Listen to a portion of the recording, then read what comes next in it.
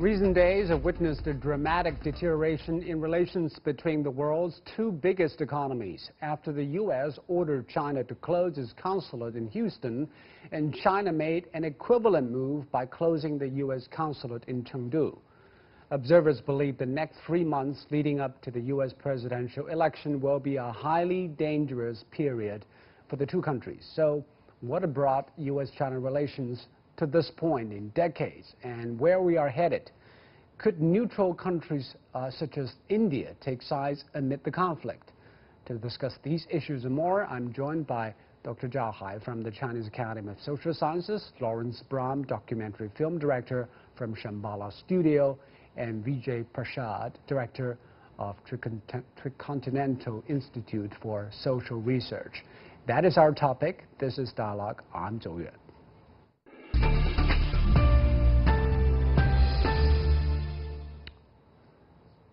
Let me start with you, Lawrence. Tensions have been simmering between U.S. and China for quite some time, and it seems the conflicts are going all directions: defense, trade, technology, media, and diplomacy. And the consulate closure spat is probably driving the bilateral ties to a spiral downward. You wrote in your China Daily piece that the Houston consulate was the first to open and is the first to go. That symbolism is very ironical. How did we get here? I think this is something that is disturbing a lot of us who've spent our lives building the China-U.S. relationship. I mean, I came here shortly after the establishment of relations in '79. I was one of the very first waves of students here in 1981. And that was a time when we were all seeking to build this relationship. We had so much optimism throughout the 80s, the 90s, China's entry into WTO, the Olympics, and there is so much space for collaboration and cooperation on technologies for environmental protection, addressing climate change right now, exploration of space, of the oceans. We have so much we have to do together. And I think it's extremely disheartening for many of us, both Americans and Chinese, who have worked so hard for this relationship, to see it unraveling so quickly. This is a threshold. The closure of China's Consulate General in Houston is a very, very major threshold in the deterioration of that relationship. And we could see a downward spiral if both sides continue to close each other's consulates. I think it's time for us all to take a deep breath and think about what we need to do right now to be saving our planet and to be working together. And coronavirus has brought this into very, very sharp focus. China has probably the most collective experience in controlling this virus and getting a grip on it, and it's become politicized in America because of the elections. I think we need to think beyond this, and if we can actually get above the petty internal politics and start to be thinking globally again, then we might be able to turn this downward spiral back and working to work together, first on global health care issues and then environment, because these are the two big crises that the whole world is facing. And the only two countries who can lead on it in solving these crises are the United States and China together. And Zhao Hai, in the near term, if the U.S. continues unprecedented moves like closing a consulate, what can China do?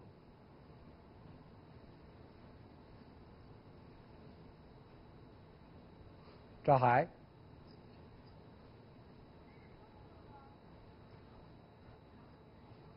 All right, it seems that there is some problem with the audio. And Lawrence, what do you make of the intensity of this kind of conflict? Is closing the consulate, sending away the diplomats a normal thing to do if countries have issues to iron out? No. First of all, the closure of the consulate in Houston on the basis of intellectual property issues or technology issues is unnecessary. This is a first strike. This is a combative or bellicose measure. China's closure of the consulate in Chengdu is a reciprocal measure. According to protocol, if you have 5 consulates in one country, you have to have 5 in another. I mean, it's all reciprocal. So it's a protocol move. So now it's up to the United States whether they're going to close another consulate. I think it's time just to take a breath and rethink the momentum of where things are going.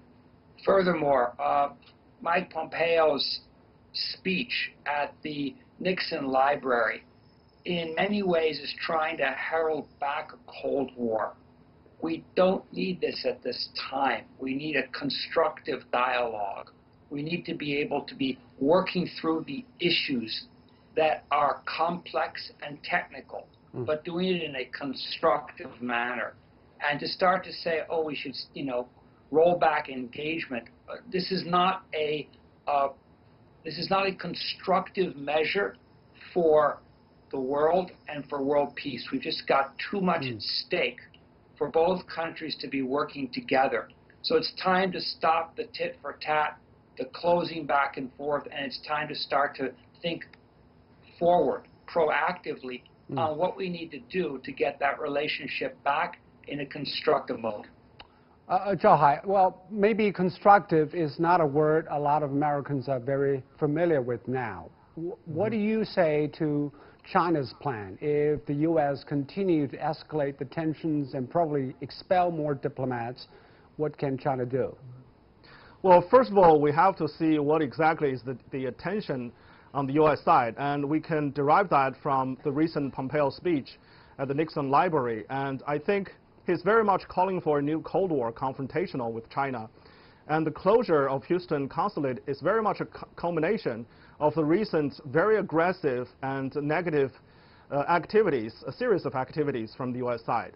And this one is particularly damaging because of the symbolism. The closure is actually symbolizing the burning or the destruction of the bridge between U.S. and China, the communication. So therefore, without communication, then there's nothing to talk about. They refuse to have a constructive relationship. They just wanted to burn the bridge and stop talking with China and forcing China to so-called behave according to their will. So China will not do that, and China will continue to insist on a peaceful coexistence and a win-win mutual respect relationship with the United States. So on the one hand, we will definitely retaliate whatever unreasonable activities from the U.S. side, but at the same time, we're hopeful, remain hopeful that American people, American society, and the world at all, together, will resist this call for new Cold War and will unite together against this very extreme measures from the U.S. But the problem is, can China retaliate measure by measure? Because probably the Americans are calculating they have more leverages at their hands because more Chinese researchers in the U.S. and China is selling more goods to America. Maybe China doesn't have as many cars as Americans do. Zhao. Well, just like what happened in the so-called, the tax retaliation, the added tariff between the two countries, the U.S. believe that they have, because China sells more to the U.S., therefore they have an upper hand.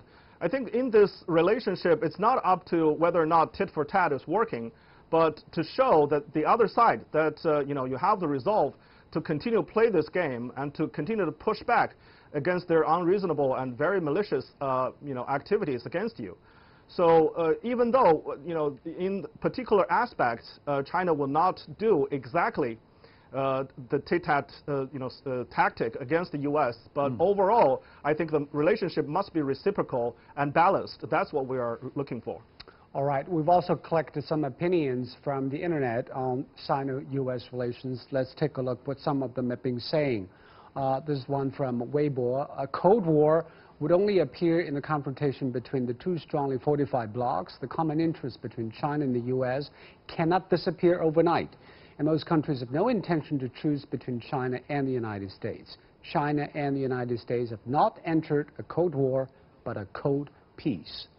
So, Lawrence, how bad can it go?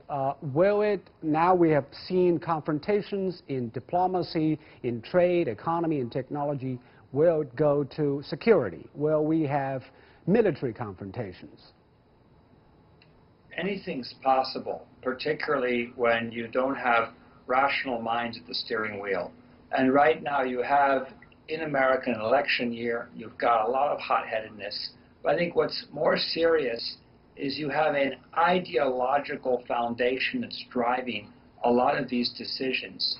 There are certain individuals, and I must say there are individuals within the administration that have an ideological view on China, on the world. This is the reason for the decoupling, not only with China, but the entire disintegration of globalization under the current Trump administration. But do you think hotheads have already taken control of the narratives and policies in the U.S., or there are other voices made challenging their position?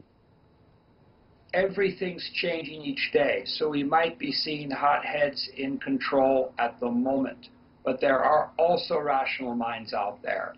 And you have people who are also thinking long-term, even if others are thinking short-term. I think in this respect, you have two sets of calculations going on. On the American side, you have very much an ideological, theoretical approach toward China that's being adopted for certain reasons of that administration, which are, again, very ideologically based. You have on the China side very pragmatic calculations, which are viewing at how much the relationship is needed, how much synergy already exists, how both countries are in many ways tied together in an entanglement of relations that touch on finance, on trade, on so many areas. And so the result is both countries are calculating each other's move very, very differently. And to some extent, that's a reason for what we see now as disintegration, a rapid disintegration of the relationship. And Zhao, what is your reading of the intentions of the Americans? Because it is not a monolithic place, because Richard Haas, the president of the Council of Foreign Relations, he recently said that Pompeo's speech misrepresented history and also advocated a China policy that is neither viable nor coherent. Can China rely on Americans also have different views about China policies? Well, I want to emphasize two things. First of all, the ideological aspect has long been existed in U.S. administration towards China. This is not something new. What's new is the misinterpretation and completely wrong explanation of history and reality. If you look at Pompeo's speech, I agree with Ryan Haas. I think Mr. Haas' interpretation of Pompeo, he totally misinterpreted history and misinterpreted the mutual beneficial relationship between the two countries because of the engagement policy from the U.S. side. So I think if you have, put on glasses, colored lenses, looking at this relationship, and have a conclusion that no matter what China do, there will only be negative impact on the U.S. side, then you won't have any proper conclusion from that bilateral relationship. So ideology is not pure reason, only reason that from the U.S. side they change the policy. And secondly, there are so many different voices in the U.S., and many pragmatic and reasonable voices are now being depressed because now these hawks in D.C. are in control. So I think reasonable voices will come out once these people are no longer in control and they don't have this very repressive propaganda that is going on in the U.S. But probably the China hawks are in the driver's seats right now. What can China do to change the direction of the U.S.-China policy? Is it a realistic way to send the messages out that this is not the way that we are supposed to go? Well, currently, because I'm sorry. Zhao first. Go ahead. No. Go ahead. Okay. So currently, the hawks, the hardliners, are in control in the in part of the White House. I won't say every cabinet. There are other people, particularly after the Phase 1 trade deal between U.S. and China.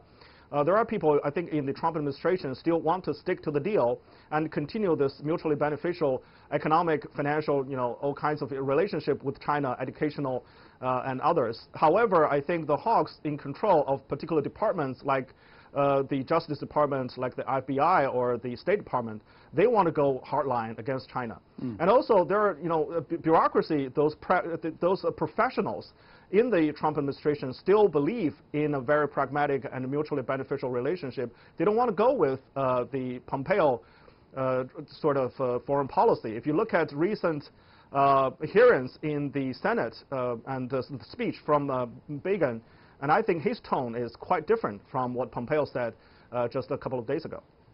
And Lawrence, you've been living in China for more than 3 decades. What do you think the Chinese should do to let Americans probably have a second thought?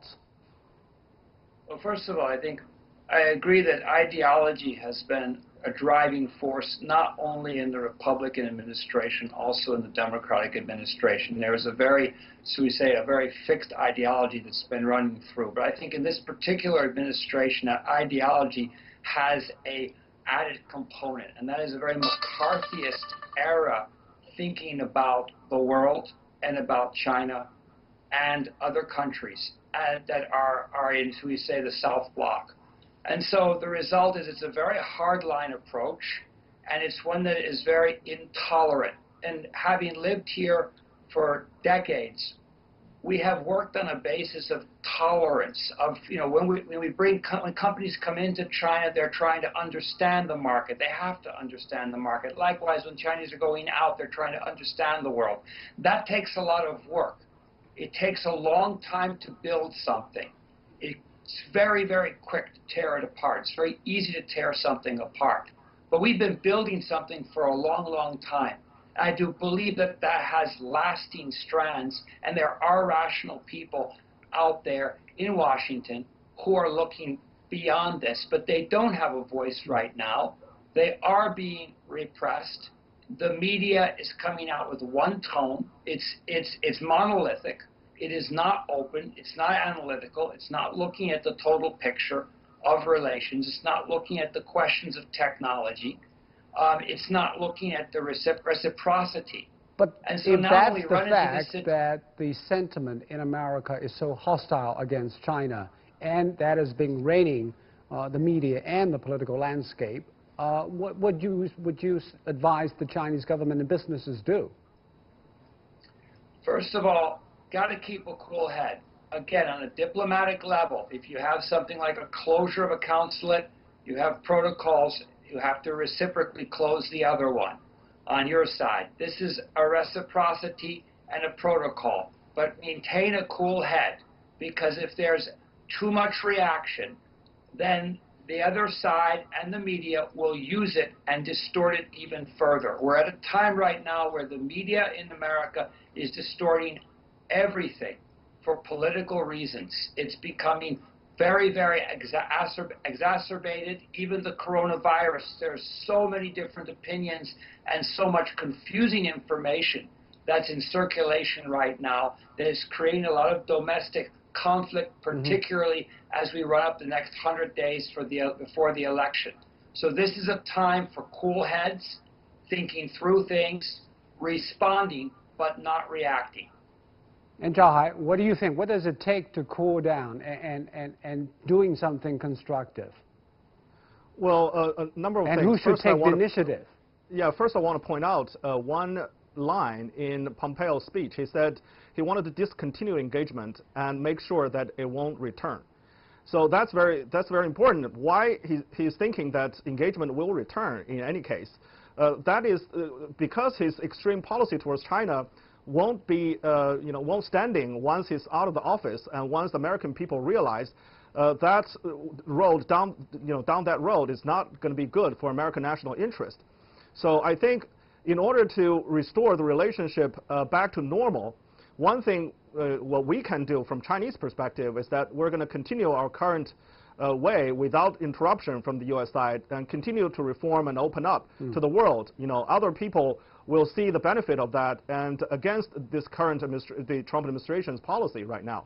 And also, I think within the U.S., we're going to open up more and more communication channels, try to get around this very harsh crackdown from the U.S. government, and letting American people know the real intention of the Chinese government and Chinese people, and how friendly relationship can continue beyond this one administration.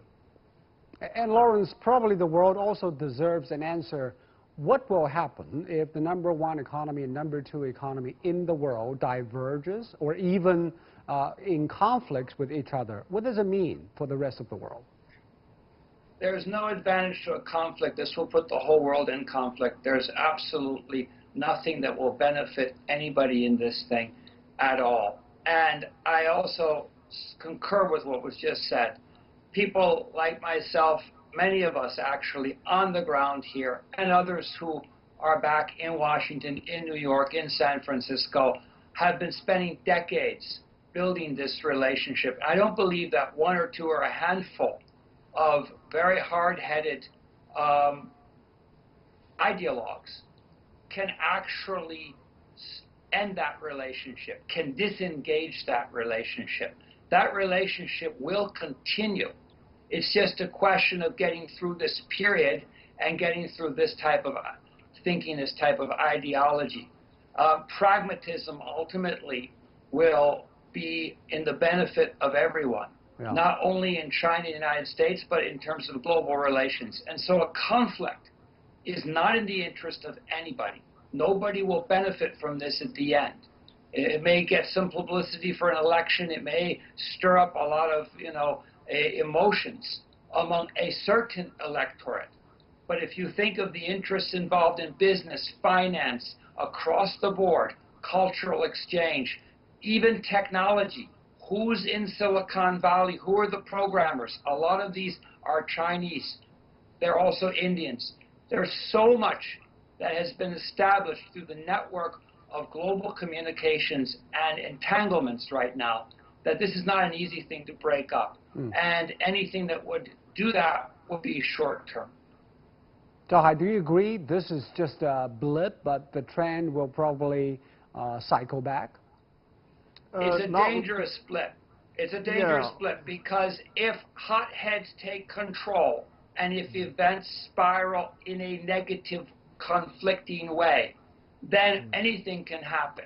Yeah, but we cannot count that the hotheads will go.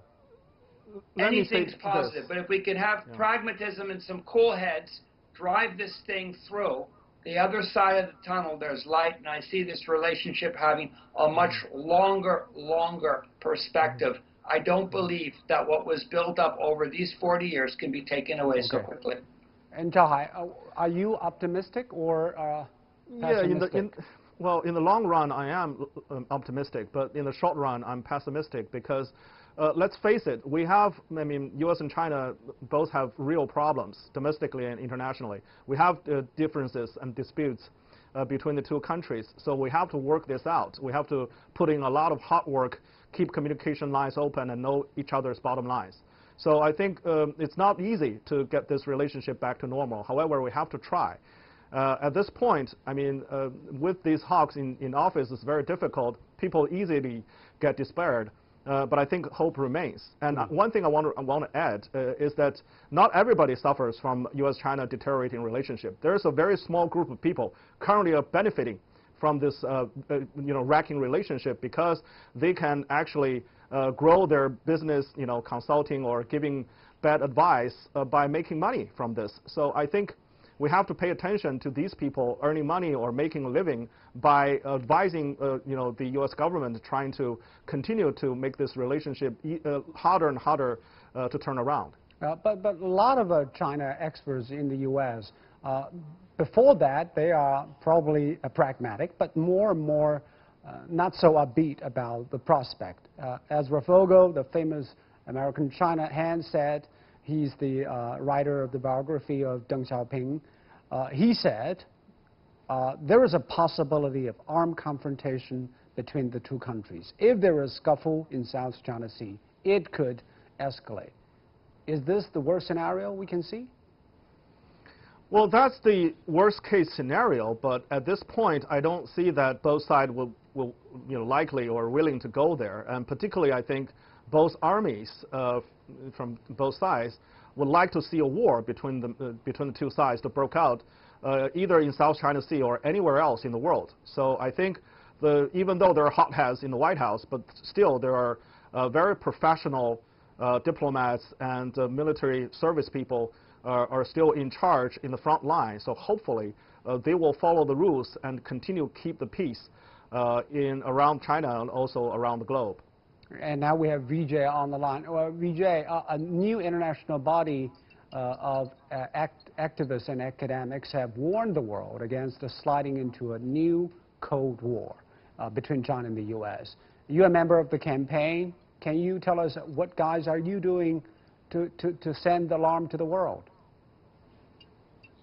I'm very glad to be with you. I want to say that this is a series of very alarming developments, not only the rhetorical inflation from U.S. Secretary of State Mike Pompeo, but statements coming from Japan about the necessity on their part for a first strike policy, very dangerous rhetoric from India and Australia, the Quad indeed stepping up pressure. It's for this reason that we felt it very important to reach out to the world and call for dialogue, not escalation, in both the South China Sea and broadly around Asia and Eurasia. You know, we saw the pressure up in Ukraine. We've seen the Galwan incident between India and China.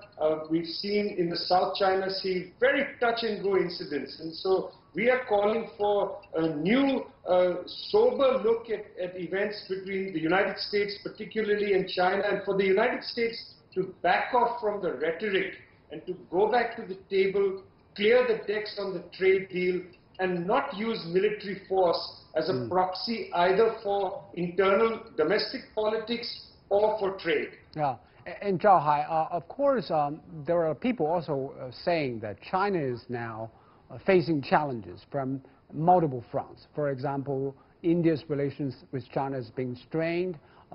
There are increasing voices from Europe about how China should establish its investment treaty with Europe.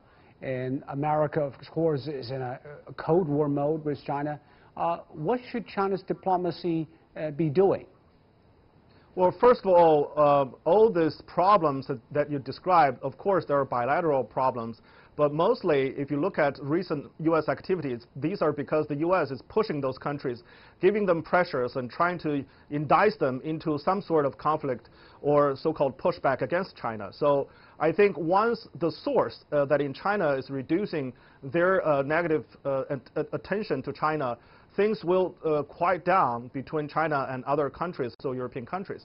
The other thing is that China will continue to try to have better relationship with neighboring countries and also with European Union by improving economic ties, trade, investment, and also cooperating on COVID-19, fighting this disease globally and helping developing countries by working with those countries. So China will focus on positive side of international cooperation, and that way I think China's intention will become much better understood in those countries to, not letting them following the U.S. Does China see America as doing a divide and conquer, and what should China do in response? Probably Pompeo urged India to reduce dependence on China for communication. He's also selling the similar messages in Europe. What should China do? Zhao Hai. Yeah. Well, one thing China can counter the Pompeo, activity is that China should, work more closely with European counterparts and trying to persuade them, by focusing on the current challenges. Because Pompeo is talking about something very remote and not really the current focus of the globe. So I think people should focus on getting back particular economic recovery after COVID-19 and control of the spread of the disease. So only by letting people know that working with China pragmatically can achieve mutual beneficiary, can we overcome the Pompeo's really malicious intentions trying to separate China and all those other countries. All right. Thank you very much, Zhao Hai. And you've been watching Dialogue here on CGTN. I'm Zhou in Beijing. Goodbye for now.